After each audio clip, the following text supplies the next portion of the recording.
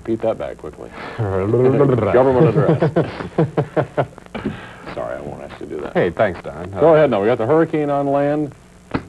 Isn't it great? Yeah, it's good to get rid of it. I'm getting kind of tired of talking about Gilbert there. Yeah. But he may be back in our forecast by the end of the weekend into early next week in the form of some heavy rains. I'll be back with the detailed weekend outlook. You can see it's raining out in the backyard there.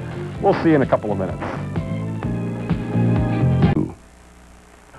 By the way, that was before we went to the commercial break. My cameraman, Marty, dancing in the rain out here. A little bit of Fred Astaire coming out of him. Yeah, it's raining out here in the city tonight. Let's run down these current weather numbers. Temperature 71 degrees. Winds are out of the south at 10. Humidity up there, 90%. The barometer falling. And the air quality.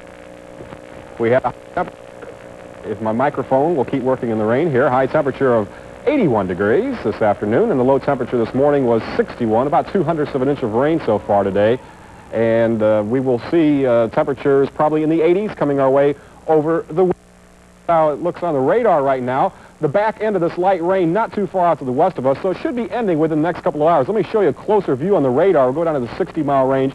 This is light rain here, further on south around Hodgenville to south of Lebanon. The rain is on the moderate side, but even then, it's not all that heavy. Again, should be ending by morning across Kentuckiana. Now, earlier this afternoon, during the late afternoon hours, a band of heavy rain was falling north of the Louisville area. Some areas across Clark County, Indiana, picked up over an inch of rain this afternoon. That area of moderate rain has been falling down south during the evening hours. But look how close the clear skies are to us this evening. Some drier air will be moving in. We'll see some sunshine for tomorrow. With the heating, though, there may be an afternoon thunderstorm popping up. So all in all, Saturday looks like a pretty decent day. Lots of festivals and fairs going on. And the weather, I'm glad to say, looks there. Here's the hurricane, Gilbert, moving inland now across the coast of Mexico.